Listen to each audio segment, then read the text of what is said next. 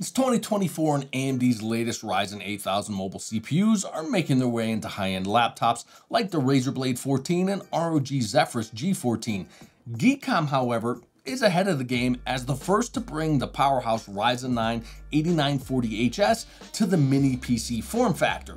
In this video, we'll dive into the Geekom A8 to see how it stacks up against the competition and evaluates its ability to fully leverage the power of the Ryzen 9 APU. Let's do this. It's the money.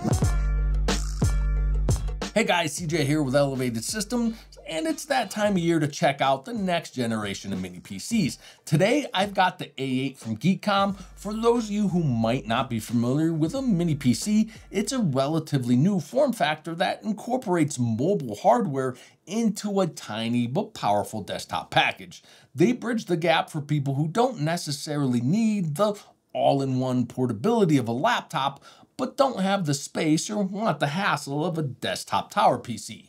Traditionally, mini PCs have been a great choice for general home office work, remote work, web browsing, and media consumption. However, as mobile APUs integrate more powerful CPU and GPU cores and introduce neural processing units, the range and complexity of tasks these tiny PCs can handle are well beyond what the average user really needs.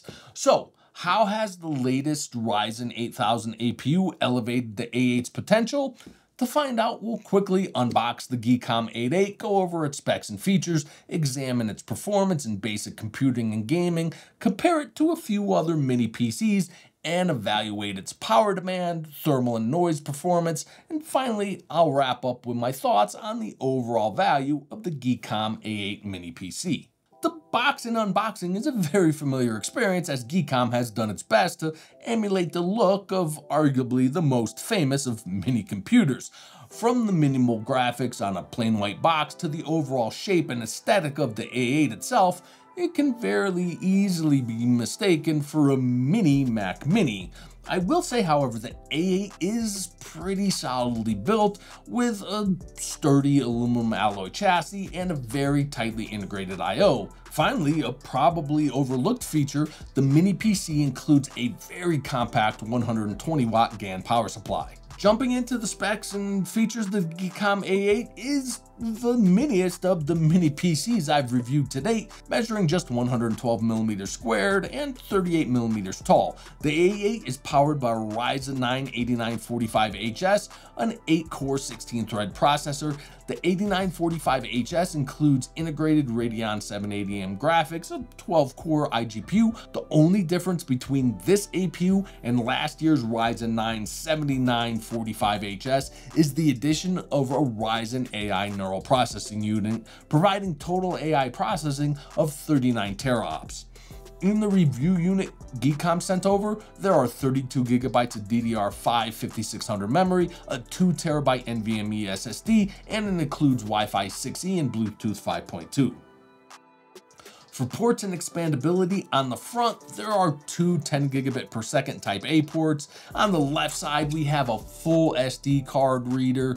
And on the back of the PC, there's the DC power input, two HDMI 2.0 ports, 2.5GB Ethernet, a 10GB Type A port, and one USB 2.0 Type A port. Additionally, there's a USB 4 40GB Type C port and a 10GB Type C port, both of which include Alt Display port mode, making the A8 capable of supporting up to 4 8K displays.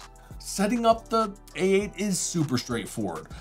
Plug it in, connect the display, mouse, and keyboard if you're choosing, whether it's a traditional desktop setup or something more portable. Powering the system on, you're immediately greeted with the standard Windows 11 setup process. Once complete, it was nice to find that Geekom has not overbloated the already bloated Windows with more bloatware. A quick update of the OS and drivers, and I was up and running really quickly. However, on the other side of the coin, the system is completely closed off, with the only settings available in the UEFI being fan speed. So let's dive into how the A8 performs, but first, let's check out what we're comparing it to. First up is the Affilate N600 featuring the Ryzen 9 5900HX, giving us a look at how the A8 Zen 4 processor stacks up against last generation Zen 3 APU. With 32 gigabytes of DDR4 memory. Next, we have the Geekom IT12 featuring the Intel 1260p and 16 gigabytes of DDR4 3200 memory. Finally, because some of the results seemed a bit odd, I included my Framework 13. While it's not a mini PC, it provides insights into how the Ryzen 9 8945HS APU compares to its lower powered sibling, the Ryzen 7 7840U APU. First up, let's look at raw CPU performance. In Cinebench 2024, the A8, IT12, and Framework have single-core scores within the margin of error of each other, while the older Zen 3 score drops by about 16% compared to the newer Zen 4. In multi-core performance, the A8 pulls ahead of the lower-powered Framework and the Intel PC, as the 1260p only has 4 performance cores. The single-core results skew slightly more in favor of the A8 in Geekbench 6, with it pulling 11 and 7% ahead of the IT12 and Framework, respectively, and 32% above the 5900HX, with multi-core scores scaling accordingly. However, when we look at GPU compute performance, while the RDNA-based iGPU in the A8 easily beats the older Vega iGPU of the 5900HX and the Intel Xe iGPU of the IT12, the Framework 13, which has the same exact Radeon 780M iGPU, pulls slightly ahead. We'll need to keep an eye on this. But let's move on to actual real-world workloads. In the ProCyan productivity test, which measures the PC's ability to multitask in common office workloads using the Microsoft Office suite, we see the E8 cooking the competition by as much as 50%. But to be completely honest, these results often come down to the difference of seconds or even microseconds. So for the average productivity tasks, the average user won't notice much difference. However, for those office gurus among you, those seconds do add up. Those seconds also add up in Photoshop, where again we see the A8 pull ahead significantly.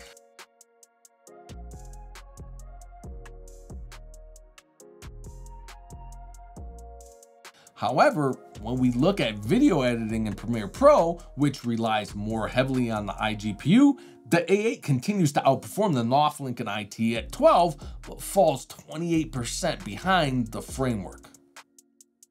Switching to pure 3D graphics performance in the 3D Mark Night Raid benchmark, the RDNA 3 based iGPU in the A8 takes a commanding lead of up to 51% over the older Vega and Intel Iris Xe graphics, but it comes in 16% behind the same iGPU in the Framework's lower powered 7840U. This was the actual test that made me decide to compare the Framework, because I know the Ryzen 9 7940HS has an average Night Raid score of about 31,000. So this is low, and I know what most of my viewers want to know. How does that translate into actual gaming? Can you realistically game on the Geekom A8? Let's take a quick look at a few less demanding and older AAA titles.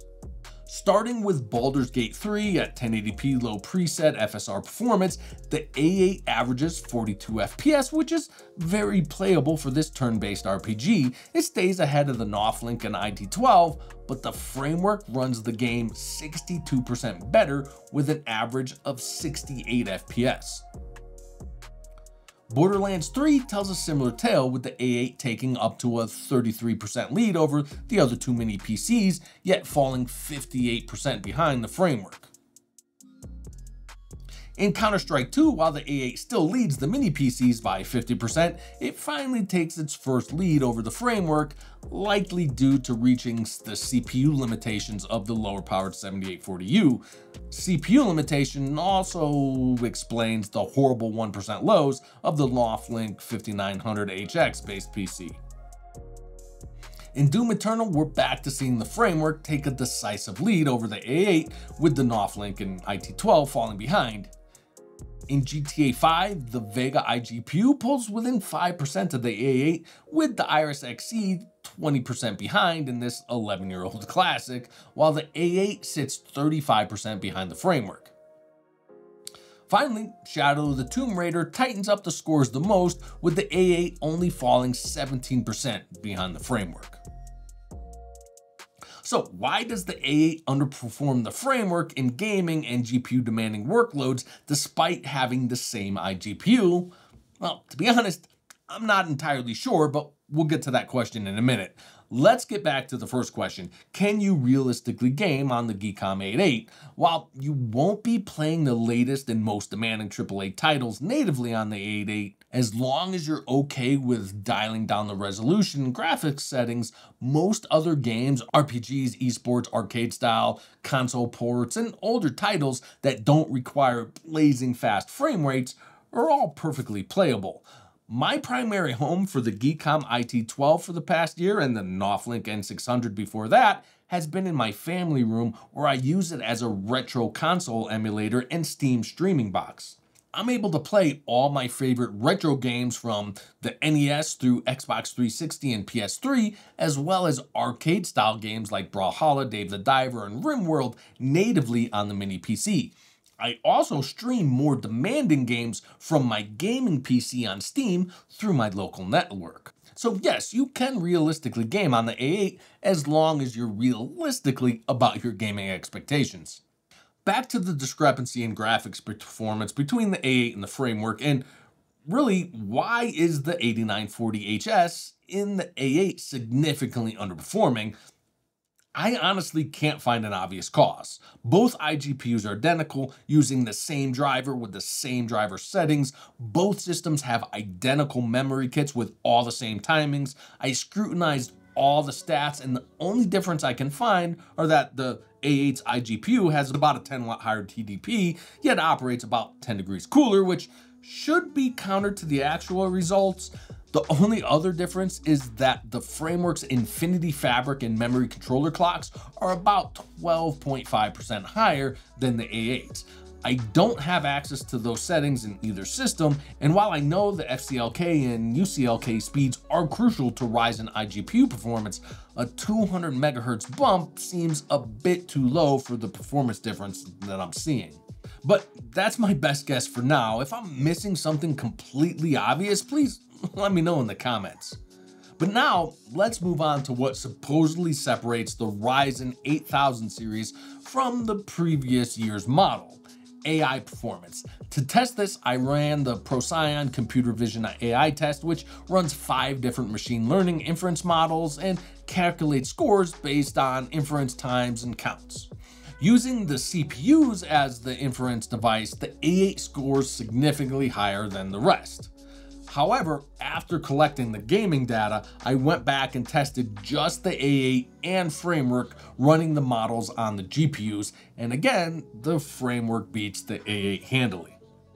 Switching to an AI image generation test using Stable Diffusion and the Onyx Runtime Inference Engine, which should definitely take advantage of the Ryzen 8000's NPU, we finally see a win for the A8 over the framework. And while that's great, I don't really see anyone who's doing machine learning and running large language models locally looking at a mini PC like this for those workloads.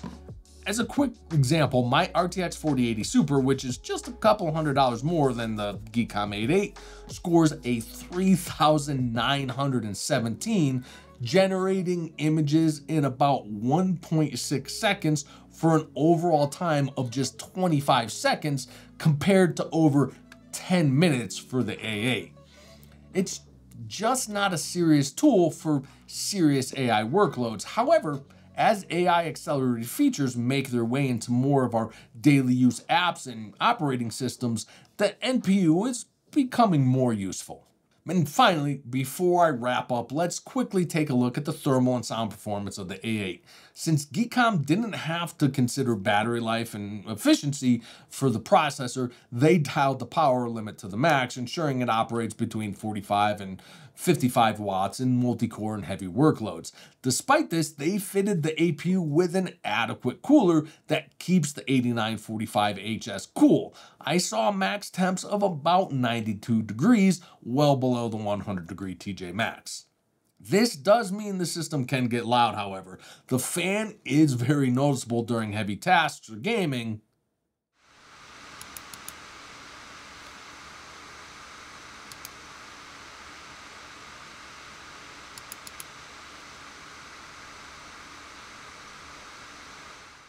But during regular office work, web browsing, or media consumption, the A8 is dead silent.